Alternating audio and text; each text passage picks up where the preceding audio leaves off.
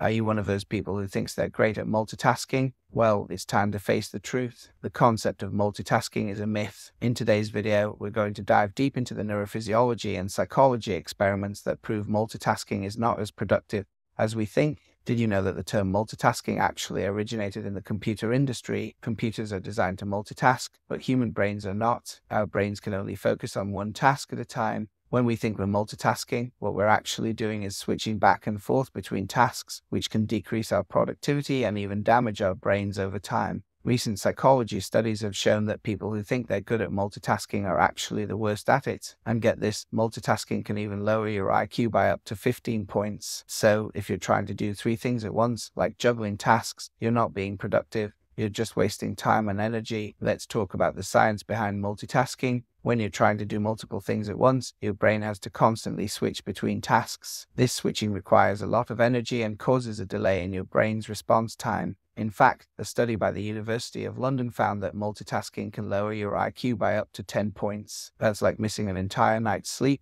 Now, let's take a deeper dive into the neurophysiology behind why multitasking is a myth. Our brains have a limited capacity for attention and processing information. When we switch between tasks, we have to use our working memory to remember where we left off on the previous task and what needs to be done on the new task. This constant switching requires more cognitive effort and slows down our productivity. To illustrate this point, let's look at a study conducted by neuroscientists at Stanford University. They found that people who frequently engage in multiple streams of electronic information, such as email, social media, and texting, have difficulty paying attention, recalling information, and switching from one task to another. In other words, they were not good at multitasking. Moreover, this constant switching between tasks can lead to increased levels of stress, as our brains are not designed to handle the constant influx of information. This can result in decreased cognitive performance, including memory, attention, and decision-making. Another study conducted by the University of London found that workers who constantly switched between tasks experienced a significant decline in IQ, equivalent to losing a night's sleep or smoking marijuana. So, if you think that you can watch a video, write an email, and talk to a colleague all at the same time, think again. In conclusion, the concept of multitasking is a myth, and focusing on one task at a time is the key to productivity. By avoiding distractions, making checklists, and setting aside specific times for tasks, we can train our brains to be more efficient and effective.